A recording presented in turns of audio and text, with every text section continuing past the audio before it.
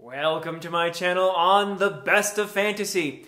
Recently, it came to my attention that a film based on the medieval poem Sir Gawain and the Green Knight is going to be released.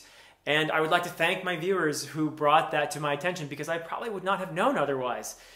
And to celebrate the occasion, I thought I would, since I am a medievalist, that's my day job, I thought I would talk about the medieval poem Sir Gawain and the Green Knight for anyone who might be wanting to see the film but might want to know a little bit more about the source material. So here we go. Sir Gawain and the Green Knight is a poem, an Arthurian poem from the 14th century. And just to give you guys a little bit of a taste of it, I'll do a little bit of a reading from the original. And this is interesting because the poem was written in a dialect of Middle English. Now, I want to make these distinctions for you guys. So, Old English is basically the English that was spoken by the Anglo-Saxon and other invaders who came to the British Isles in the 5th century or so.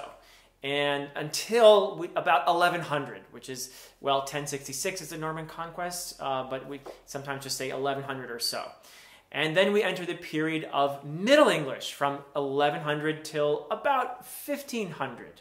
These are just arbitrary lines in a way because the language didn't just change overnight, but it was slowly evolving during these times. But nevertheless, there are certain big changes that did take place within a relatively short time period that do make these distinctions meaningful. So, for example, Middle English ends at around 1500 in large part because of something called the Great Vowel Shift. That's the Great Vowel Shift, not the Great Bowel Shift.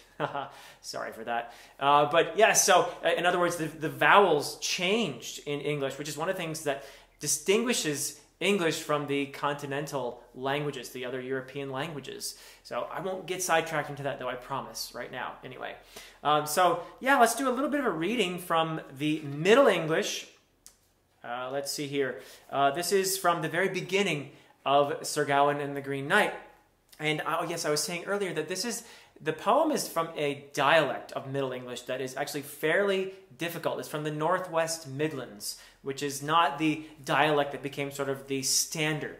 If you were to look at Chaucer's Canterbury Tales, you would see that it is much easier for a modern speaker of English to understand the Canterbury Tales than to look at the original version of Sir Gawain and the Green Knight, which most people read in translation into modern English, because this is a very difficult dialect of Middle English. Whereas Chaucer's Middle English, if you were determined, you could learn to read it fairly well within a few weeks with some help from, glossary or words written on the margins and that sort of thing. So, but Sir Gawain and the Green Knight is a different story. It's a little bit harder. I'll give you a taste of it. I'll read the first stanza of the poem, including the famous bob and wheel. The bob and the wheel is a little technique that's used at the end of every stanza.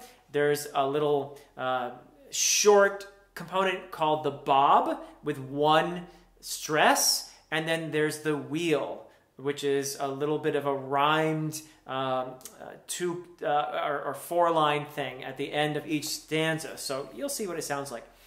Seethen the siege and the assault was seized at Troia. The burg Britain and brent to Brondus and Ascus. The tulk that the tramus of treason there rocht was treed for his treachery.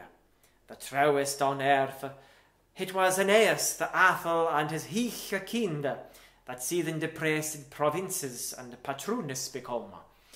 Well nech of all the wella in the West Isles, from rich Romulus to Rome riches him Swede, with great bounds that burg he biggest upon first, and nevenes hit his own nome, has it new heart. Ticius to Tuscan and Teldus beginnis, Langa Berda in Lombardia liftest up homes, and fair over the French flood Felix Brutus, on Monibancus full broad, Bretagne he settes, with wind.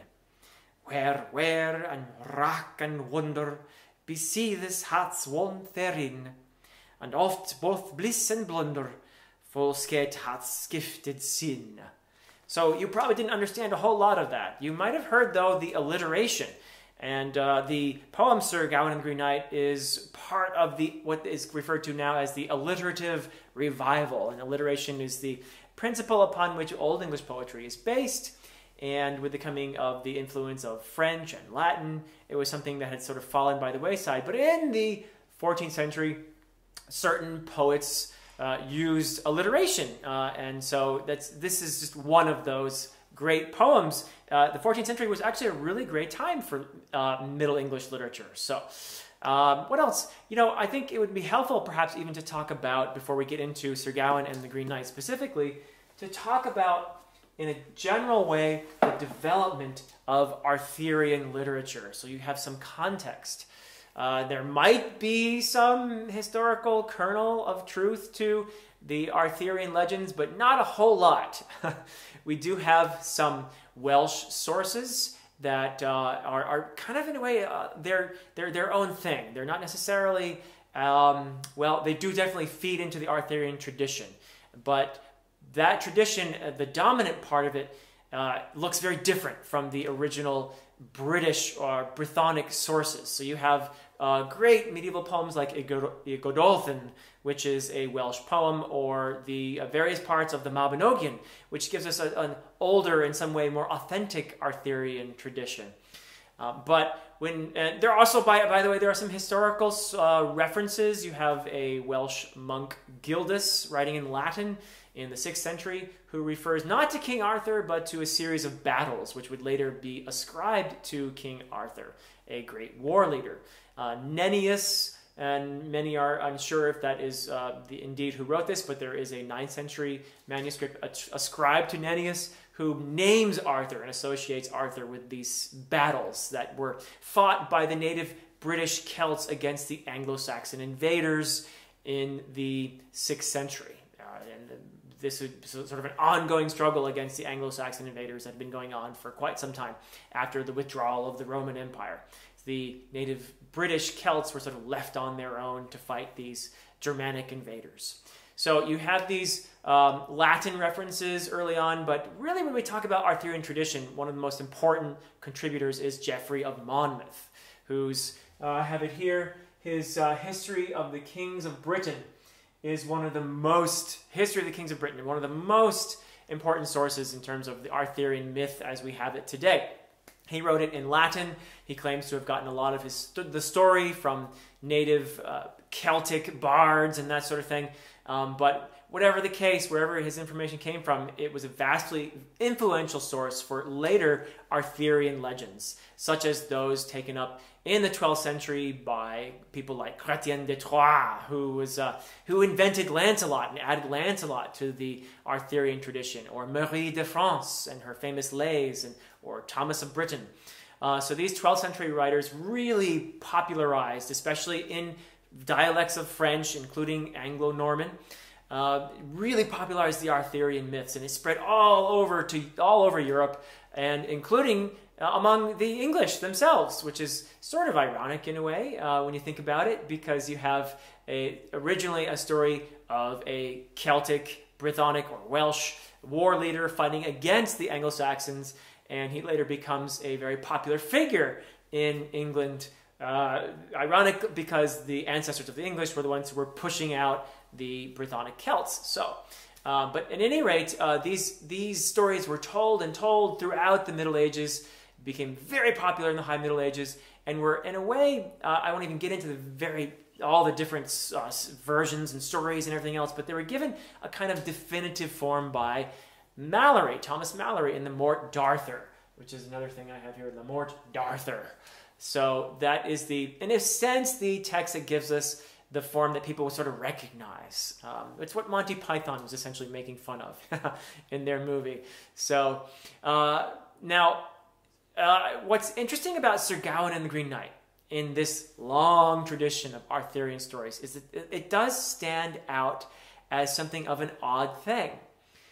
And it's something that I really admire. Among all these tales of daring and courage and chivalry and all of this stuff, all these tales embodying all these chivalric values like, as I said, courage and courtesy and truth or troth, humility, of course, martial prowess and chastity and loyalty. So all these tales exhibit all of these ideals of European chivalric society, at least what they aspired to. The reality was something different.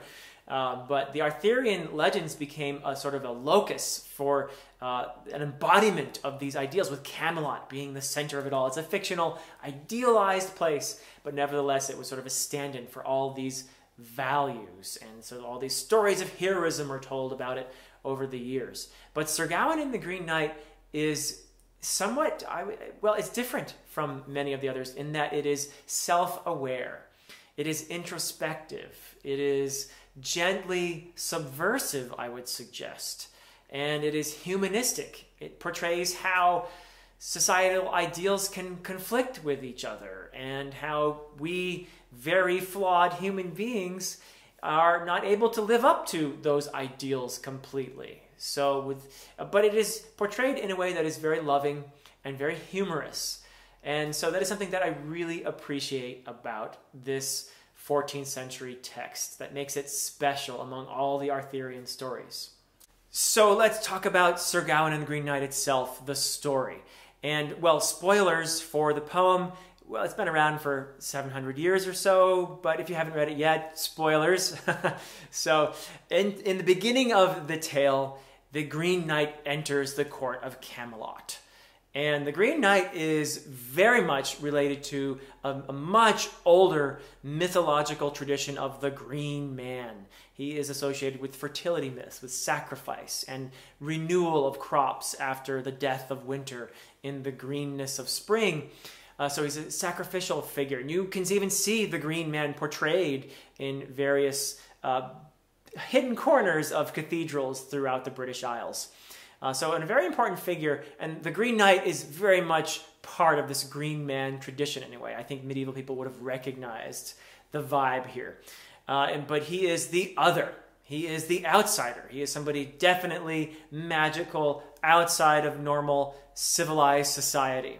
And he enters Camelot at an important time. It's around winter solstice. And this is a time when the veil between our world and the other world is very thin and weird things can happen. So he comes in as a challenger. And this is his proposal is very reminiscent of some other challenges that it's a sort of a motif or a common theme. You can see it also in, I'm not sure if I'm going to say this correctly, but Bricriu's Feast, which features it's a part of the Ulster cycle of the Irish myths. So that would include the hero Cuchulainn, who proves himself the bravest warrior by taking up this challenge of the beheading game. So the Green Knight comes in and says, hey, you guys, you're not so great. You think you're the paragon of civilization. If you're so courageous and all that, why don't you come here and chop off my head and then meet me in 1 year and I'll chop off yours. So of course, he's a huge figure with all green skin and hair, and he's got a big old axe and a bit of mistletoe or something in his other hand in token of peace, perhaps, but of course, in token of fertility and all of that. So he's a very interesting figure here. And he is a direct challenge to civilization. He is the mysterious, magical other who comes in to say, you guys aren't so tough. Let's see what you can do. So you have a very frightened group of knights and ladies, and one of them must meet the challenge or they will all be humiliated, and Sir Gawain steps up. Now, Sir Gawain claims to be the least of Arthur's knights, but in fact, this is just a part of the chivalric ideal of humility, and he is exhibiting one of the ideals by saying, oh, well, I'm the least of your knights, and let me do this for you. I'll be no great loss. Everybody knows that Sir Gawain is the greatest. So in this sense, Sir Gawain and the Green Knight is a kind of a throwback. It is plugged into some older Arthurian traditions. There's no Lancelot. Lancelot would be the main hero in many of the later Arthurian myths. So this is another way in which Sir Gawain and the Green Knight is a little bit different. It is a throwback in that sense, where the main hero is Sir Gawain. And his job is, as the paragon of chivalry, is to represent the ideals that are being tested, that are being called into question. And the hero must defend civilization. And so he does so, and with the result that he chops off the Green Knight's head, and this entity picks up the head and says, "Oh, I'll see you in a year." So this is, of course, a bit frightening, but this allows the festivities to continue after the Green Knight trots off with his head. So a year goes by fast, and poor Sir Gawain, he is human. He sweats, he fears, and we'll see even later on that he feels lust. He's a very human hero. He tries very hard to live up to all the ideals of chivalry. Mostly he succeeds, but as we'll see, he does fail because he's human. And that is something that the poet portrays with a great deal of humor and gentleness. So it's interesting because the year goes by, and Sir Gawain has to go find the Green Chapel, which he doesn't know anything about, so he has to go on a quest. But it's almost as if the poem is making fun of quests, because the whole quest part goes by in a couple stanzas. And it's almost Monty Python-esque in a way. You would not see this typically in Arthurian stories, but you have Sir Gawain, swashbuckling across the countryside, going through eerie forests and fighting giants and monsters and all of this, and it's covered in just a couple stanzas. And it's, I think, comically so, because our poet, who was really, unfortunately, anonymous. We don't know exactly, with some good guesses, but we don't really know who wrote these poems, or who wrote this poem and a few others in the same manuscript. But he is really more interested in the psychology of his characters than is typical for a medieval tale. So he doesn't get into the details of all the swashbuckling. He covers that fast. So he's interested in Sir Gawain as a human being, and he portrays him in all of his frailty, even though, yes, he's brave and loyal and courageous and virtuous in most ways. He is tested, and we see cracks in this perfect knight, which make him very human. One of the most interesting ways this happens, and comically, is, well, how does Sir Gawain remain courteous? Now, to a woman who is a noble woman, this is one of the ideals of chivalry, courtesy. But this noble woman is trying to seduce him, and she is doing so in a way that is very overt. But Sir Gawain has to stay loyal, because he has, in the midst of his travails, he has found a castle where he can stay, and they're giving him shelter. And the lord of the castle, Bertilac, has become his host. And poor Sir Gawain is really looking hard for the Green Chapel, because he wants to honor this agreement. But Bertilac tells him, hey, no problem, you can hang out with us. It's just a few days before the deadline, but the place is just a couple miles down the road. So just hang out with us until your time to come to the Green Chapel. So there he is, and he's in this castle. They make an agreement. It's very interesting how the poet weaves together these two games, the beheading game, along with this agreement that Sir Gawain makes with the host Bertilac. Bertilac says, hey, you relax here in my castle. Enjoy yourself. You've had a hard journey, and I'm going to go out hunting for the next 3 days. And whatever I get while I go hunting, I will give to you. And whatever you get here in the comfort of my castle, you hand it over to me. So that's the deal. And the lord of the castle, Bertilac, goes out hunting. And it's interesting because you have parallel hunts going on here. You have the physical hunt with Bertilac going out and his people. On the first day, they kill a bunch of deer, and it's described in detail. You can tell that the person writing this poem was very interested in hunting. On the second day, there's a boar that they get, and on the third day, a fox. And on each of these days, Sir Gawain is being tempted by the lady of the castle, who comes into Sir Gawain's room in the morning and tries to seduce him as he's lying in bed. And Sir Gawain has to fend her off. So in a way, Sir Gawain becomes the hunted as well during these scenes. And there's some great comedy during these scenes as he tries to remain courteous to her. In the end, he succeeds in preserving his chastity and being loyal to his host, Bertilac, by not sleeping with the lady of the castle. So Sir Gawain passes this test for the most part. He hands over the kisses that he gives, or that he receives in courtesy each day. But he is, in a way, very much parallel to the animals that Bertilac is hunting. He is like a deer in headlights on the first day. And the second day, the boar is a bit of a reminder of Sir Gawain's imminent fate, because they do cut off its head and bring it in.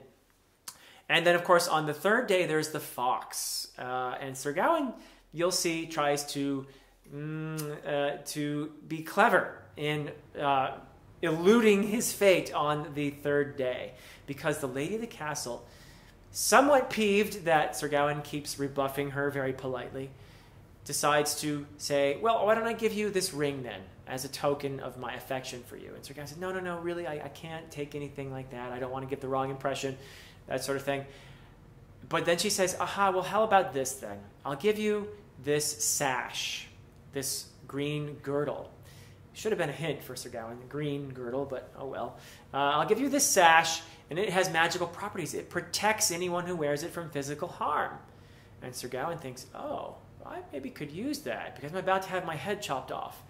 So at the end of things, he gives the host the 3 kisses he got that day, but he does not hand over the green girdle because he's afraid for his life, because he has an appointment the next day with the Green Knight to have his head chopped off. So it's really brilliantly done, this juxtaposition of hunting scenes. And in the end, I don't know, but can we really blame Sir Gawain for not handing over the girdle? It's an interesting question. Well, the next day comes, and Sir Gawain arrives. He is escorted by a young fellow, a little squire, who brings him and even tells him, hey, look, buddy, if you want to run away, it's perfectly fine. Sir Gawain, true to his courage and loyalty and his troth, his honor, decides to go through with it. Although we can tell he's very, very nervous about it, especially when he sees the Green Chapel, which turns out to be a lot like a barrow. It's a big mound. It is a portal, in other words, into the other world. It is into the magical realm of the fairy and the monstrous.